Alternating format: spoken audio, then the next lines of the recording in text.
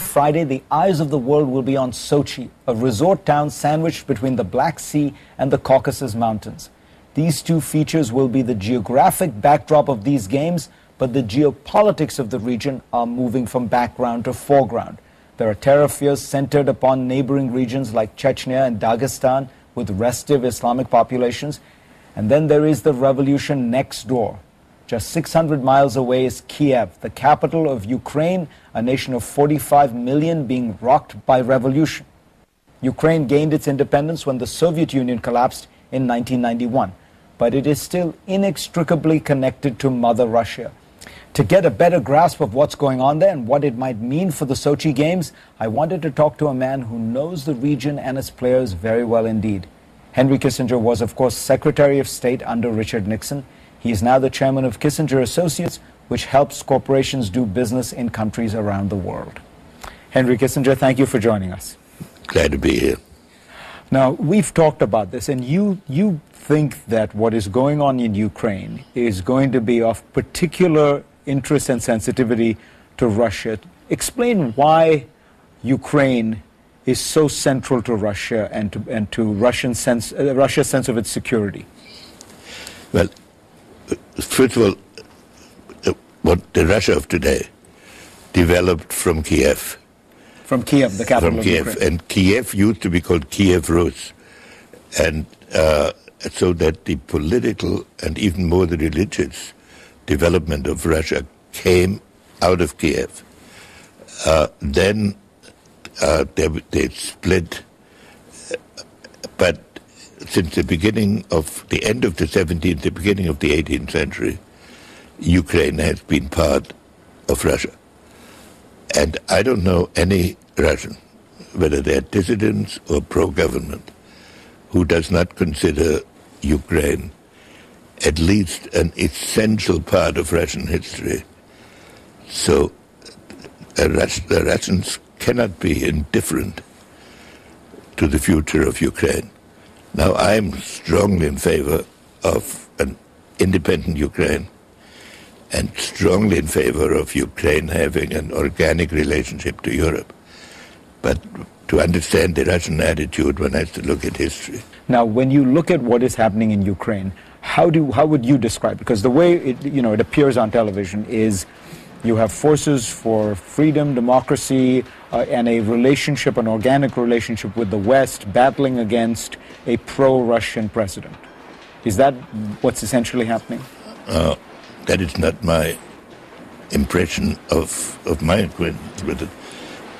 It's, in essence, a divided country. The eastern part is Orthodox,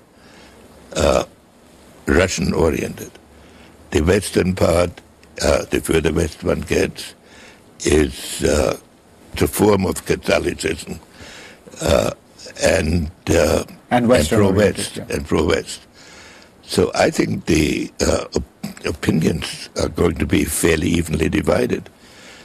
As to the parties fighting each other in Ukraine, my impression is that each of them have democratic elements, each of them have oligarchic elements, and I don't consider the current president inevitably pro-Russian. You know Putin well. You've met him more than any American. Do you think he is watching what is happening in Ukraine and thinking the West and the United States is doing this essentially as a way of surrounding Russia? I think he thinks that this is a dress rehearsal for what we would like to do in Moscow. And regime change. A regime change issue. And the fact that it's happening so close to the Sochi Games will make him even more suspicious. But Putin thinks that the dissolution of the Soviet Union was a great historical disaster. So obviously the largest part of this independence is Ukraine with 50 million people. And he can't be indifferent. Do you think the Obama administration is handling this appropriately? Well, the Obama administration has a tendency to keep making public statements on evolving dramatic events as if it's going to be settled on a Sunday talk show. I don't disagree with where the administration is heading, but I think it's not necessary to do it so publicly. And one should have a better view of the long-term historic evolution. And your basic concern is that this will cause deep Russian resentment, which will make it difficult for us to find the cooperation with them in Syria or Iran or other places. Relating Russia to the rest of the world and to us is a huge challenge, because here is a country that has been an imperial country for all of its history, that has identified itself as by its imperial achievements. Now they have a frontier with China, which is a strategic nightmare. They have a frontier with Islam, which is an ideological nightmare. And they have a frontier with Europe that's historically very shaky. On the other hand, Russian rulers throughout history have governed by giving the impression that they're very important abroad.